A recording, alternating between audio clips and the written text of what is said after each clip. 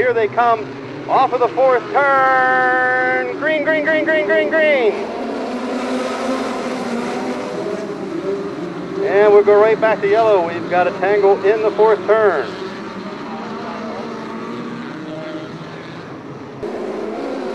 Gargiulo, Hanola, and Pouch in a dogfight for fourth place.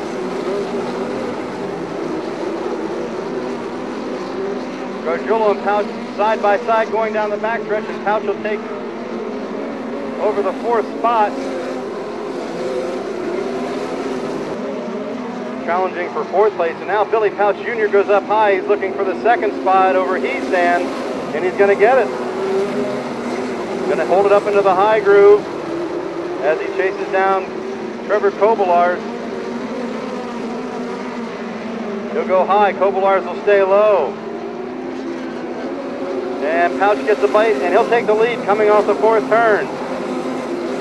Kobolars fights back underneath. Pouch back in the lead down the backstretch. Trying to get back around Kobolars. Side by side down the front stretch for second place. Hanola looks to the low side. Here comes PJ Gargiulo, and Timmy Buckwalter will pass Gargiulo.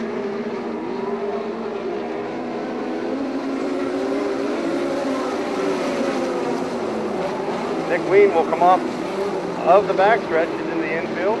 And a car high into the first turn. That looks like Buckwalter. Meanwhile, Pouch starting to stretch out his lead again. He's staying in second. Kobolars in third. A battle for fourth spot between Bruce Buckwalter Jr., PJ Gargiulo, and Liquid Lou Ciccone. Ciccone will dive low in the second turn. He'll take over the fourth spot.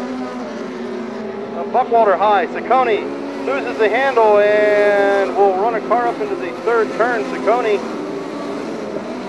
looks like something broke in that automobile. Here comes Pouch into the third turn.